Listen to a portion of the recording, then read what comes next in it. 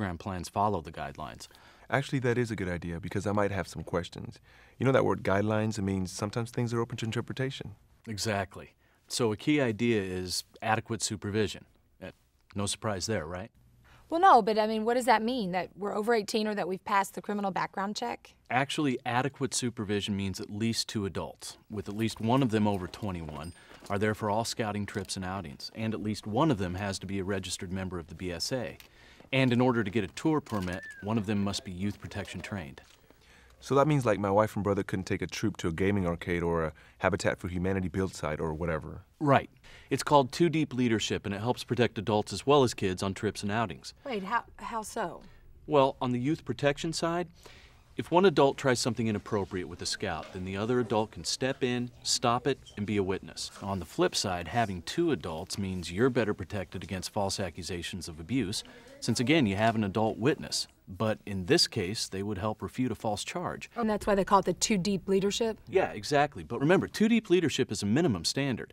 Depending on the activity and the number of members, you might need more adult leaders. I love that. It is so reassuring. I just feel like in today's world that the BSA has such a strong commitment to our kids' safety. Absolutely. Listen, you're really well protected, and so are the kids, as long as you follow the 2 Deep Leadership guidelines.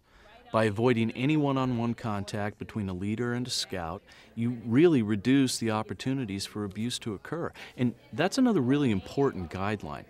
There should be no one-on-one contact between an adult leader and a scout that's not in full view of other adults or youths. Well, that sounds like a good idea in theory, but I can think of a lot of cases where you might end up alone with the scout.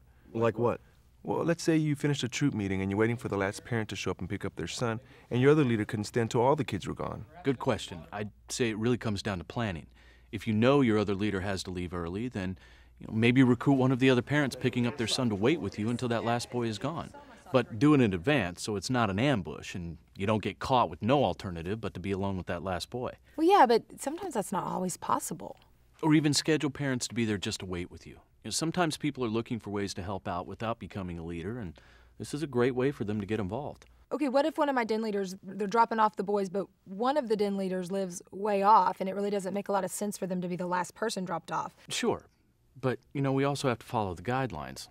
As long as there's another member present, you're meeting the no one-on-one contact guidelines. So, for example, you could have your registered Cub Scout son riding along with you, and that would meet the guideline.